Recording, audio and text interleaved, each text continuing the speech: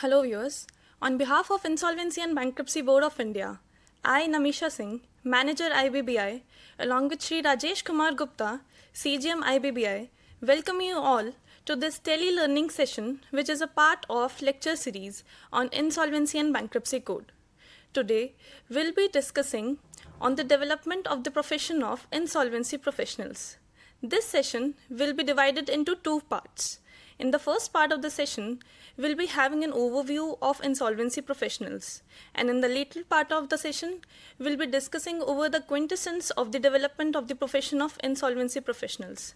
Without much ado, I now invite Shri Rajesh Kumar Gupta ji to kindly take us through the first part of the session. Over to you, sir. धन्यवाद नमिशा. सभी को मेरा नमस्कार. As my colleague Namisha was already mentioning, we are discussing today on the new profession, which is the profession of insolvency professionals, as we call it, which came into being pursuant to the enactment of the IBC, that is Insolvency and Bankruptcy Code 2016. If we get into the literal meaning of the word professional, it actually in terms of Britannica dictionary means someone who does a job that requires special training, education or skill, or someone who is a member of the profession. So this is what we mean by the word professional. Though we have large number of professionals in the economy these days, like medical professionals and legal professionals, the insolvency professional is the first of its kind, a new kind of a profession which developed over a period of time pursuant to the enactment of the code. And now we have been developing the profession by various capacity building initiatives, etc., which we are going to discuss little more in detail. But first we'll try to understand what is the status structure, what are the kind of obligations of the insolvency professionals, what is the expectation from an insolvency professional under the code. Next slide, please. So in terms of professions in a modern economic sphere, we are finding that the professionals these days are literally working along with the state on behalf of the state to exercise oversight on firms. The professions are becoming a key institution in a market economy, and India as a market economy is growing. So accordingly, the professions and the professionals also are growing along with the economy. The need for professional services has been increasing, more so because new and new professions are coming into being, because the economy has been expanding, and they are also influencing and making the economy as we go along. Examples of the professions which have been going are, as I mentioned already, in terms of say medical profession, the doctors, the lawyers, the chartered accountants, insolvency professionals, company secretaries, and there are many more. So as we go along, we'll just discuss the details in terms of what these professions are expected to do. Insolvency professionals are an outcome, or insolvency is an outcome of the market forces.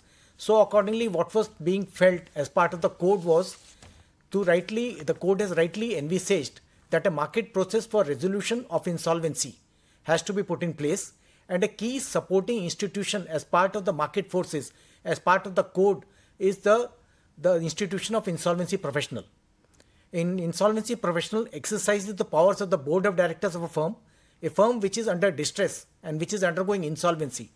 The board of directors is suspended, and an insolvency professional takes place of the board of directors, the suspended board of directors, and accordingly acts on behalf of the firm by making all the decisions which the board of directors of the erstwhile firm were expected to make.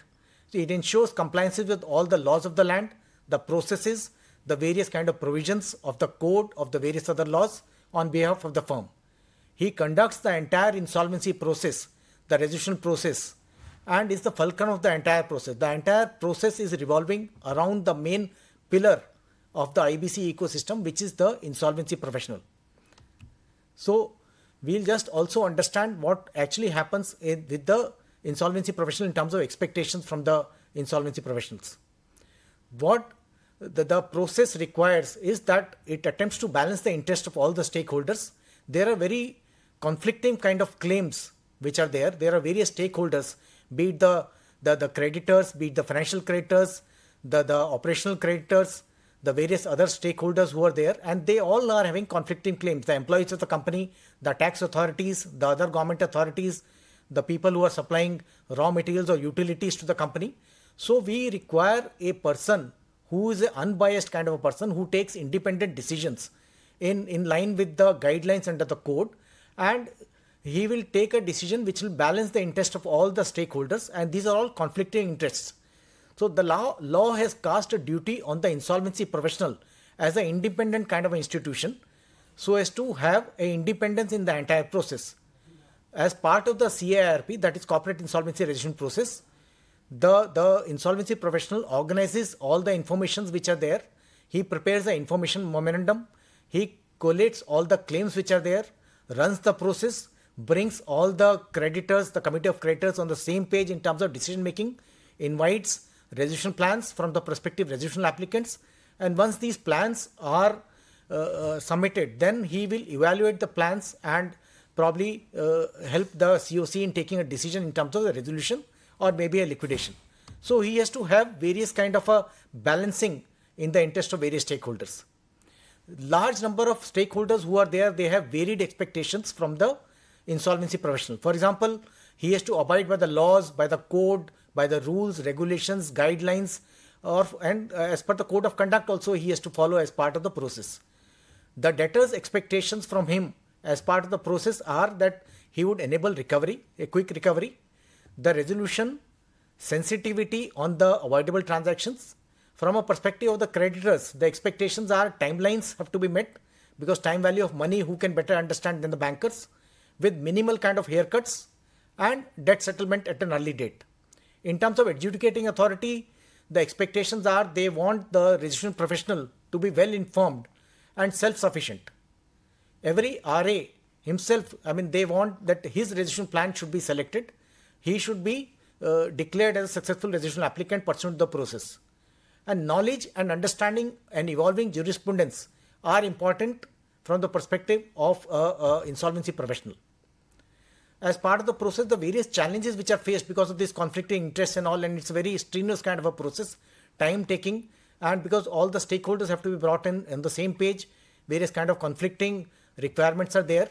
So non-cooperation from the promoters is what he has to probably surpass. He has to make the positions in a manner that he is able to clear these kind of problems. The non-availability of books of account, the financial results are not there or they are inadequate. The cash transactions which are there in the company, related party transactions, he has to unearth as part of the CIRP process. He has to also determine avoidance transactions. On top of it, whatever claims are submitted, that also he has to probably find out whether which claims are acceptable, which claims are not acceptable. Then he has to also prepare an information memorandum and circulate the information memorandum to various parties so that he can get a good registration plan. Now, in terms of development pre and post the registration, what Insolvency and Bankruptcy Board of India has been doing to continuously enhance the capacity of the insolvency professional. Pre the registration, we have a 50-hour course which has to be done, or there's a limited insolvency examination which has to be carried out, which the professional who's applying for an insolvency professional has to pass. An individual with the requisite qualifications, experience, fit and proper criteria, etc. can only be fit to register as an insolvency professional with the board, having passed the limited insolvency examination. And my colleague Namisha will tell you little more in detail about the qualifications and experience criteria of these insolvency professionals. The insolvency professional, having been registered as a professional, has to continuously go through a continuous professional education programs so as to update him, so as to keep him abreast of the latest developments, and he is aware about what all is happening in the markets. In terms of assistance to the insolvency professional, there are stakeholders who provide various kind of assistance as per the kind of provisions of the code. The law facilitates and empowers the IP to discharge his responsibilities effectively. So only all these provisions have been put in place. For example, the code empowers the insolvency professional to appoint professionals to assist him during the process. He can also take the services of insolvency professional entities, which are corporate bodies or LLPs. All officers of the firm which is undergoing distress, which is being trying to be resolved, those officers have to help and work in close cooperation, and also the promoters of the company has to work in close cooperation with the insolvency professional so as to ensure that the resolution is possible. Assurance of supply of essential goods, utilities and services when the process is on, so as to have a going concern concept, as also to maximize the value of the assets of the company, is ensured by way of a moratorium which is brought in under the code, wherein no coercive mechanisms can be put into place.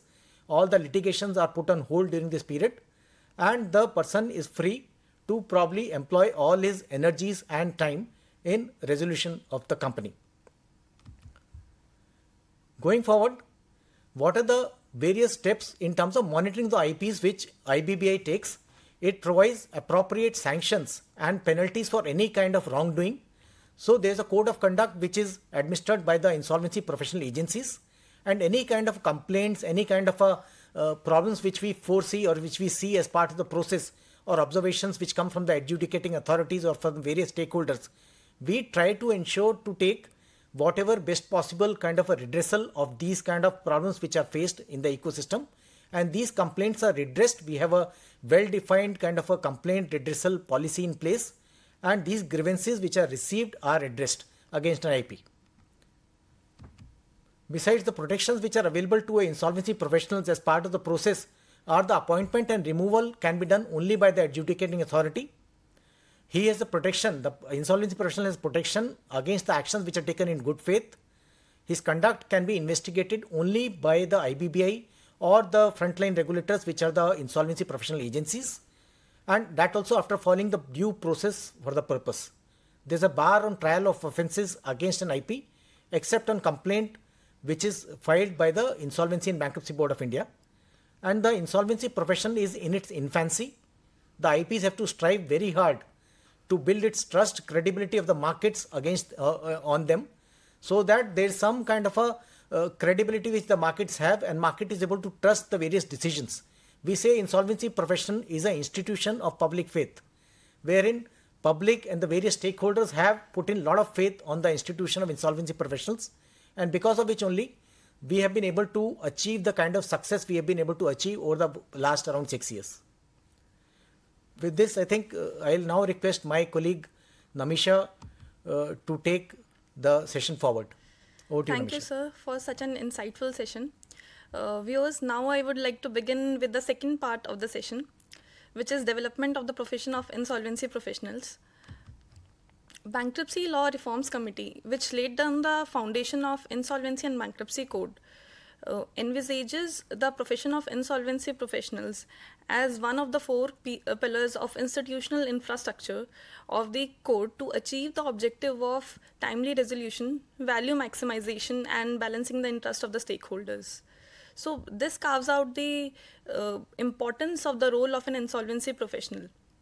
As an insolvency professional shoulders the responsibility of managing the affairs of a corporate debtor to achieve that the corporate debtor is undergoing on a going concern basis. So it becomes essential that an insolvency professional is being governed by a well-laid regulatory structure. The insolvency professionals are being governed by a two-tier regulatory structure, IBBI being the principal regulator and insolvency professional agencies being the frontline regulators. Insolvency professional agencies have been entrusted with the functioning of enrolling an insolvency professional, dealing with their complaints and grievances, conducting capacity building programs for the IPs, and conducting educational programs for these insolvency professionals. Insolvency and Bankruptcy Board of India has been registering insolvency professionals, have been inspecting and monitoring them, and adjudicating so as to ensure that the IPs are working in an order. The insolvency professionals are being governed by the provisions of the Insolvency and Bankruptcy Code. Apart from the provisions of the Insolvency and Bankruptcy Code, the insolvency professionals are being also governed by certain regulations such as insolvency professional regulations, inspection and investigation regulations, and grievances and complaint handling procedure regulations.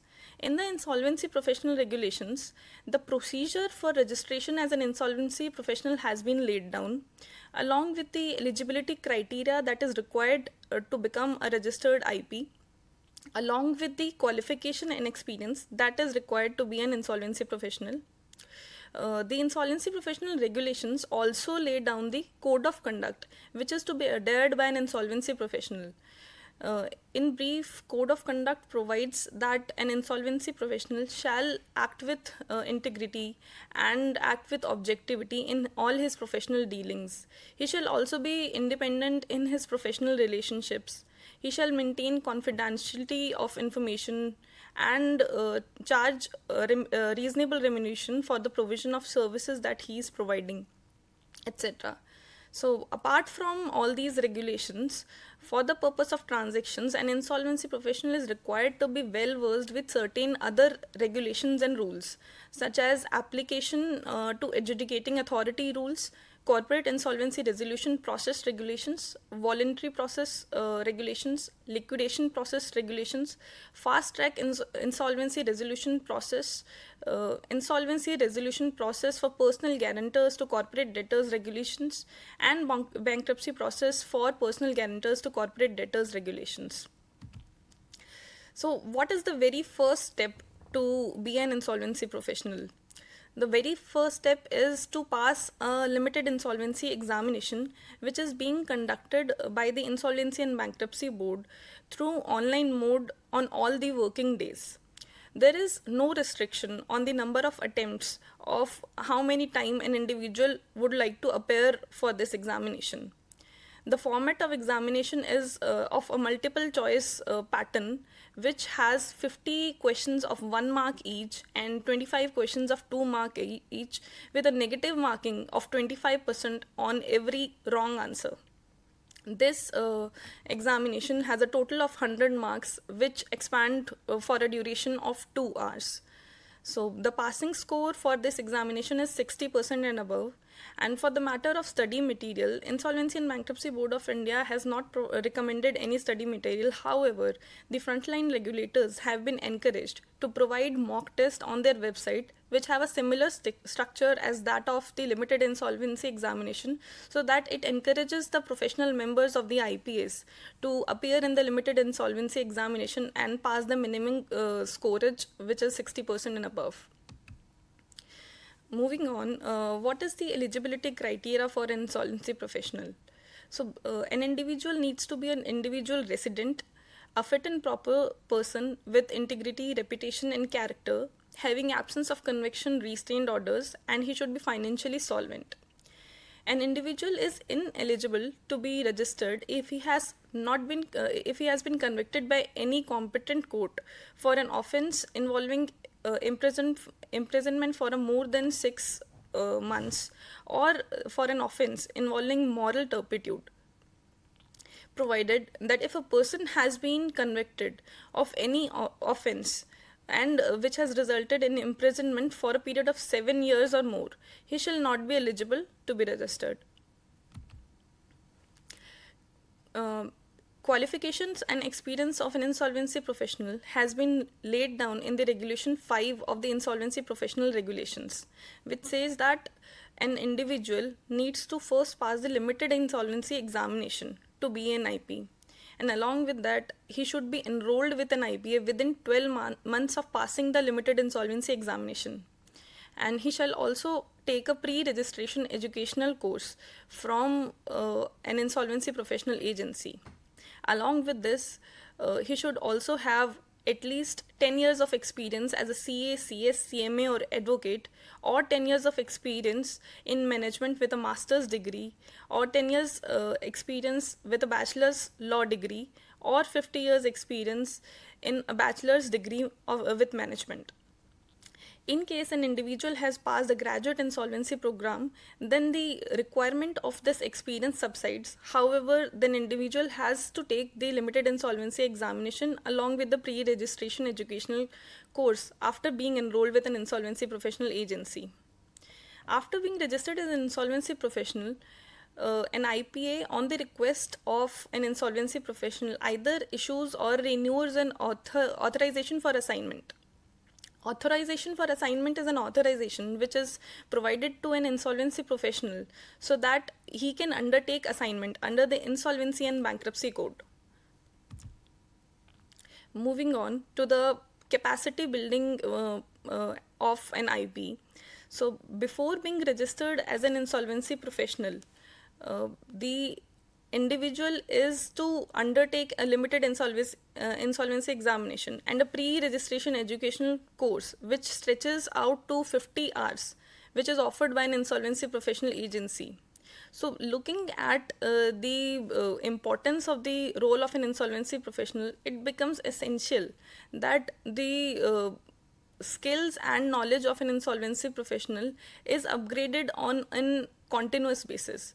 So before and after registration of insolvency professional, an individual has to undertake the continuing educational programs so that he can keep up to the market forces. The Insolvency and Bankruptcy Board of India had issued the IBBI Continuing Professional Educational Guidelines, which are known as CPE guidelines, which came into force with effect from 1st January 2020. It is a market-led competitive framework to meet post-registration professional development needs of an insolvency professional. These guidelines take care of the need of post-registration development needs of an insolvency professional. Insolvency law is an evolving area, and capacity of IPs need to be augmented continuously to enable them to deliver on the mandate of profession. There is a minimum requirement of 10 CPE credit hours in a calendar year and minimum of 60 CPE credit years in a rolling block of 3 years. CPE activities can either be conducted by the principal regulator itself, IBBI, or the frontline regulator, IPAs. It can also be undertaken by other organizations such as Registered Valuer Organization, which is also a frontline regulator for the profession of registered valuers. They have a similar structure as that of insolvency professional agencies.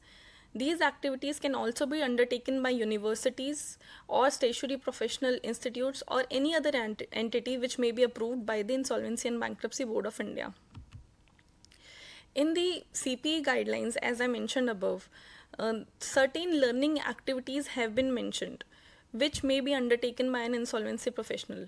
These activities may be workshops, attending of workshops, conferences or seminars in the insolvency area, or publication of journals, newspapers, publication of articles, and publication of books in the insolvency regime. He may also complete a 2-year PG course or a PhD, or pass a limited insolvency examination or valuation examination. The board has been undertaking 1-day or 2-day basic workshops and advanced workshops with newly registered insolvency professionals with the view to augment their existing capacity. So far, the board has organized 26 such basic workshops, and with a view to further enhance their capacity and expertise in niche areas. IBBI had been undertaking advanced workshops for these IPs who have already taken the basic workshops.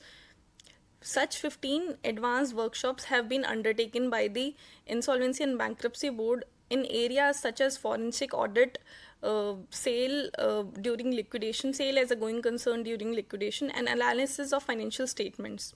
Apart from the basic and advanced workshops, IBBI also organizes certain seminars, webinars, workshops on various new developments, whatever comes in the insolvency ecosystem, and for this, IBBI has been calling experts from India and abroad.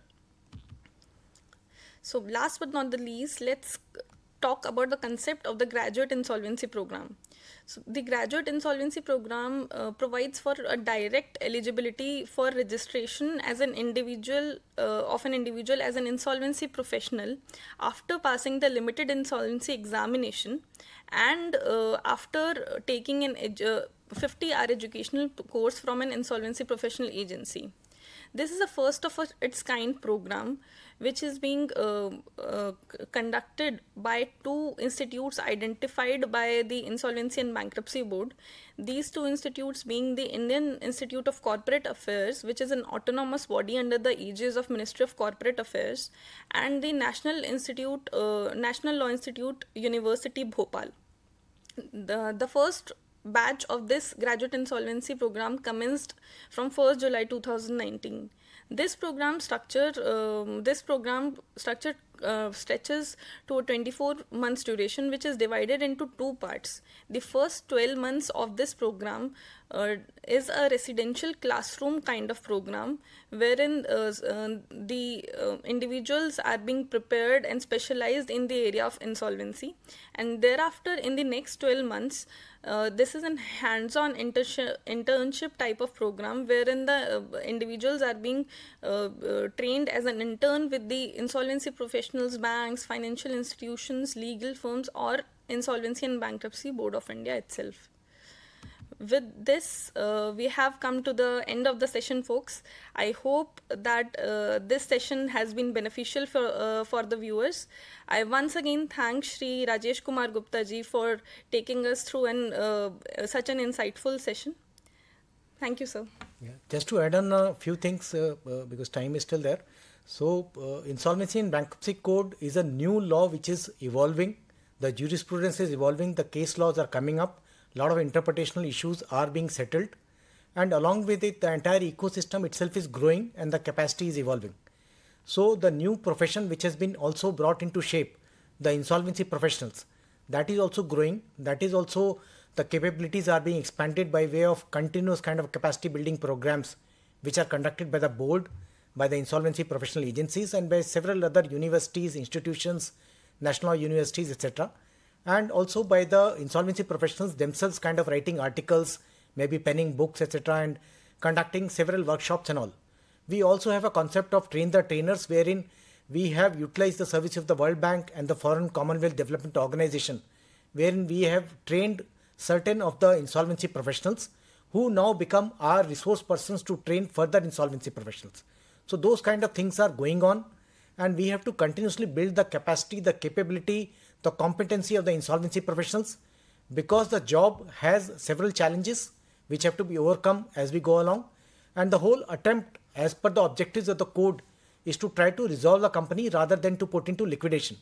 Liquidation is the path of least resistance. It's a very easy kind of a proposition, but resolution has its own challenges, and we have to continuously strive for the betterment and for a win-win situation of the economy and all the stakeholders, be it the employees of the company, be it the suppliers of the company, be it the taxation authorities. In the long run, they are expected to gain in a big way if the company survives and the company continues to operate, manufacture goods, create production, create employment, and the taxes which are paid for the growth of the economy. So that is what we have to achieve. And the last 6 years itself, just to give you a few numbers, the code has been able to achieve around 2.35 lakh crore of Indian rupees by way of resolution of the stressed assets, as also large number of cases have been settled or resolved outside the code or in the shadow of the code, and which has resulted in another kind of a resolution of the stressed assets of around 7.1 lakh crore. So in all, the code has been instrumental in resolving stressed assets of around 8.5 lakh crore approximately, with the active support and cooperation of the fulcrum of the entire ecosystem, which is the insolvency profession. And we have to work together to bring further glory to the IBC code. With this, I think we'll end the presentation. Thank you, everyone. Thank you, Namisha. Thank you, sir.